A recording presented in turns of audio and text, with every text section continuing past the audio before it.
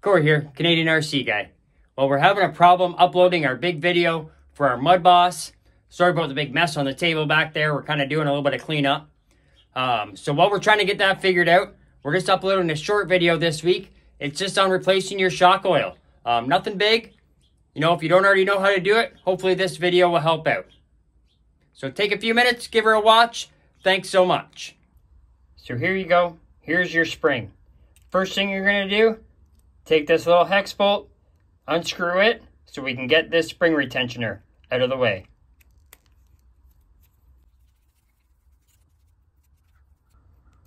Set that aside.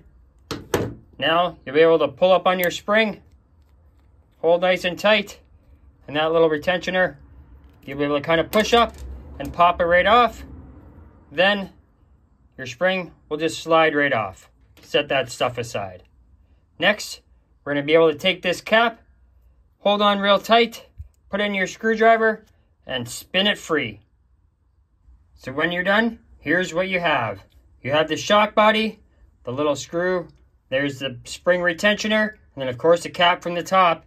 And don't forget, inside, you've got that little blue seal. Make sure it stays there, or you're going to be leaking all over. So make sure you take this body, clean it all out nicely.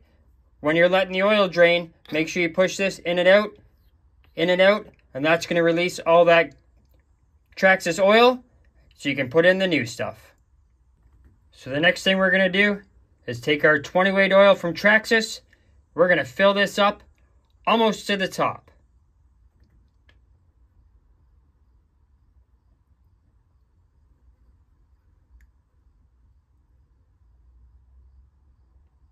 There we are. Then the next thing we're going to do is just hold up and down. We're going to push this spring in a little bit and pull it back down. Hopefully you can see those bubbles there appearing. The lighter the oil, the faster the bubbles come to the top. The heavier the oil, the slower they come to the top. So just remember that. So you're going to want to do this a few times. Cycle it through. Get all those bubbles out. Because any bubbles means resistance. So once you've got all those bubbles out, you're going to want to add a few more drops and get it right up to the top. And it's going to be hard to show you on the camera, but it's going to have a really nice concave look to it. Now it's going to leave just a little bit of room for that seal. So once again, make sure your shaft is all the way down, filled all the way to the top. Make sure your seal is still in place. Put it back on nicely. Don't want to cross thread. And then spin that thing on. You might lose a little bit of oil. That's okay. And there we have it. Back together in one piece. So grab yourself a cloth or a paper towel. Clean this thing up. That way it's not all slipping and sliding, and we'll put it back together.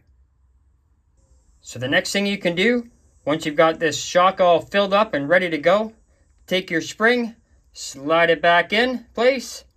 Then you'll be able to take this retentioner, once again, holding up on this spring, you'll be able to slide it back in place, making sure that the holes line up so you can get your little screw back in.